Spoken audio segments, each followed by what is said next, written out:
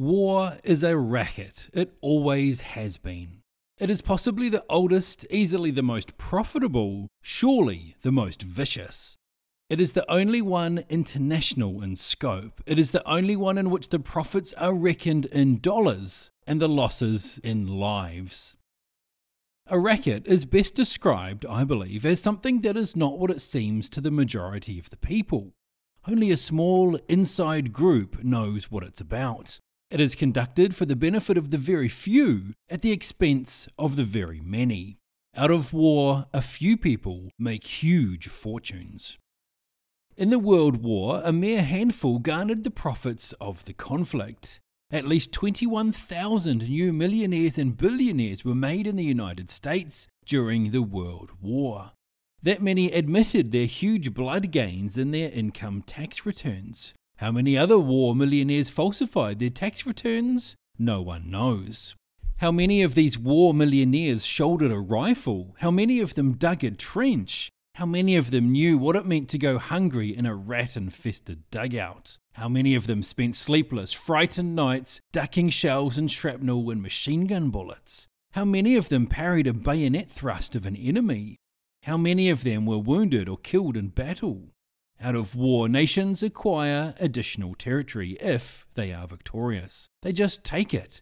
This newly acquired territory promptly is exploited by the few, the selfsame few who wrung dollars out of blood in the war.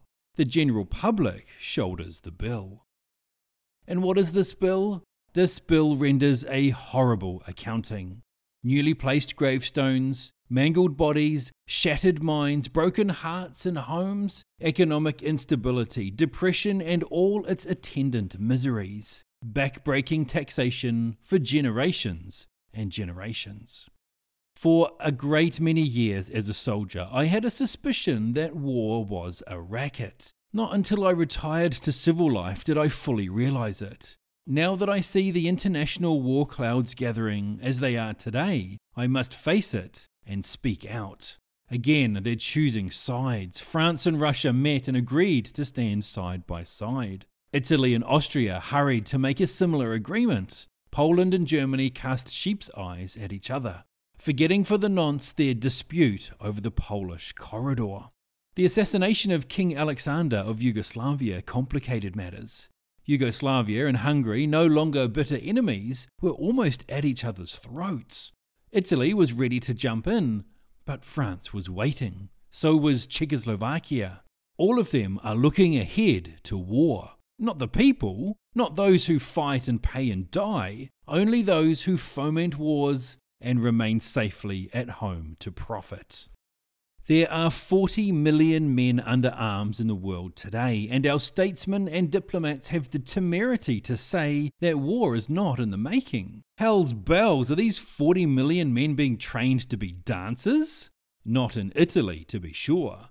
Premier Mussolini knows what they're being trained for. He, at least, is frank enough to speak out. Only the other day, Il Duce in International Conciliation, the publication of the Carnegie Endowment for International Peace, said, "And above all, fascism, the more it considers and observes the future and the development of humanity quite apart from political considerations of the moment, believes neither in the possibility nor the utility of perpetual peace. War alone brings up to its highest tension all human energy and puts the stamp of nobility upon the people who have the courage to meet it." Undoubtedly, Mussolini means exactly what he says. His well-trained army, his great fleet of planes, and even his navy are ready for war, anxious for it, apparently. His recent stand at the side of Hungary in the latter's dispute with Yugoslavia showed that. And the hurried mobilization of his troops on the Austrian border after the assassination of Dollfuss showed it too. There are others in Europe too whose saber-rattling presages war sooner or later. Herr Hitler, with his rearming Germany and his constant demands for more and more arms, is an equal, if not greater, menace to peace. France only recently increased the term of military service for its youth from a year to 18 months. Yes, all over, nations are camping in their arms. The mad dogs of Europe are on the loose. In the Orient, the maneuvering is more adroit. Back in 1904, when Russia and Japan fought, we kicked out our old friends the Russians and backed Japan. Then our very generous international bankers were financing Japan. Now the trend is to poison us against the Japanese. What does the open door policy to China mean to us? Our trade with China is about $90 million a year.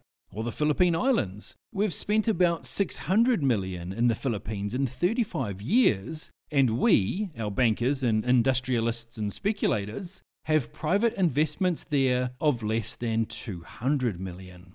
Then, to save that China trade of about $90 million, or to protect these private investments of less than $200 million in the Philippines, we would be all stirred up to hate Japan and go to war. A war that might well cost us tens of billions of dollars, hundreds of thousands of lives of Americans, and many more hundreds of thousands of physically maimed and mentally unbalanced men.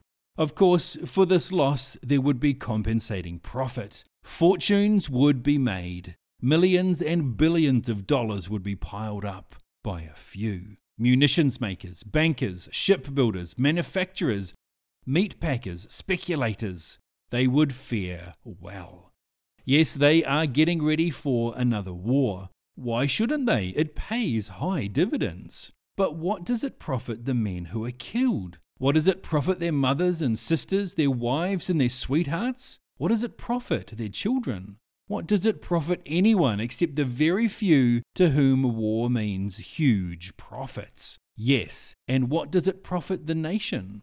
Take our own case. Until 1898, we didn't own a bit of territory outside the mainland of North America. At that time, our national debt was a little more than $1 billion. Then we became internationally minded. We forgot or shunted aside the advice of the father of our country. We forgot George Washington's warning about entangling alliances. We went to war.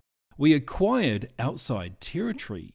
At the end of the World War period, as a direct result of our fiddling in international affairs, our national debt had jumped to over $25 billion. Our total favourable trade balance during the 25-year period was about $24 billion. Therefore, on a purely bookkeeping basis, we ran a little behind year for year, and that foreign trade might well have been ours without the wars. It would have been far cheaper, not to say safer, for the average American who pays the bills to stay out of foreign entanglements. For a very few, this racket, like bootlegging and other underworld rackets, brings fancy profits. But the cost of operations is always transferred to the people who do not profit.